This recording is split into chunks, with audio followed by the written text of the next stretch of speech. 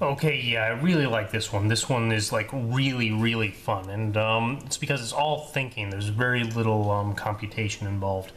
It's all just you asking yourself, or me showing you, well, what is it that's going on here, right? What's going on? And in this case, I mean, the reason why we're doing it that way is because I'm not going to give you any sort of values for anything. You just got to figure things out, or I'm just going to figure things out just by a fairly abstract and simple description, right? So I'm going to have 3 vectors, all right? And they're going to be depicted over here. I'm going to draw them. We're just going to have these sort of general drawings because anything that meets these criteria is going to actually have the same sort of solution. So it's going to be really, really general. It's going to be fun. And then we're going to need to find one of them that we're going to call X in terms of the other one. So the other ones are going to be I don't know, A and B. Let's go ahead and just call these A, B, and X. Okay, so life is good. So in a good life, we can just start by drawing some stuff and see where we end up, right? So let's have that be one vector, that be another vector. Maybe call this one A, this one B. And then from here to here, moving up like that, that's going to be our X, okay? And then this point here is 1/3 of the magnitude, okay, of X. So this span is 1/3 of the magnitude of X. Another span, and then another span, and then we're at the end of the vector.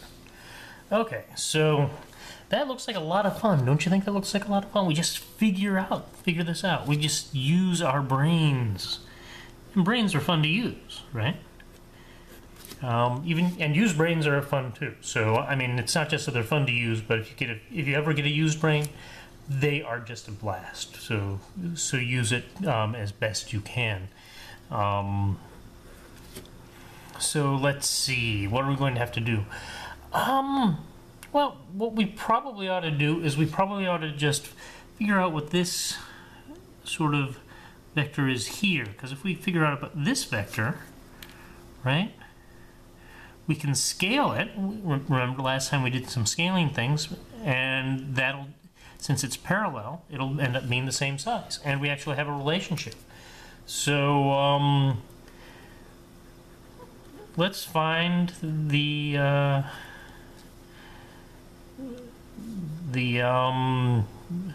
vector M. So this sort of midpoint vector M. I guess not midpoint, but magnitude, 1/3 of magnitude vector M. In terms of A and B. Sounds good to me. All right, and then what do we do? Well, 2. Let's find M in terms of X. So I said there's just a scaling relationship. What is that scaling relationship? Well, it's pretty obvious, but we do that, and bang, we get everything we need, right? And then 3, we just solve for X.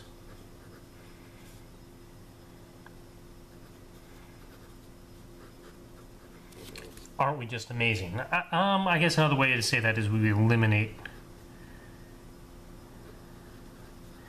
M. So M isn't something that we're really given. We know a little bit about it, but we're not really given it. We know mostly these 2 guys. So that's not really one of our givens, so we don't really want it in our answer. We want the answer to be in terms of our givens when we get there, right? Okay, so the vector, this guy, right? That's a minus b, right? A minus b is that thing. So I think that's a pretty nice thing to look at. A minus b.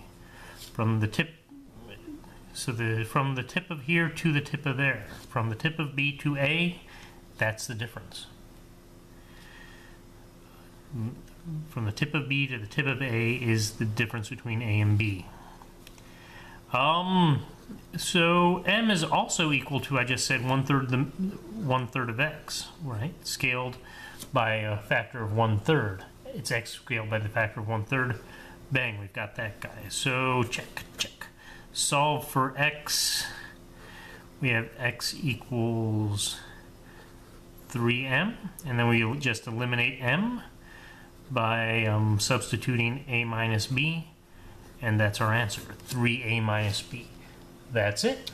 Just think about it a little bit, and you push on through, everything's okay. This is the exact sort of thing that we want to do, is be able to engage our brains a little bit, say, what about this, what about that? Bang, I've got an answer. So thank you very much for listening to this one. I will do something related for the next one. So maybe get a cup of coffee and relax a little bit and really get in the mood for that one. All right, I think we really ought to be in the mood. Talk to you later.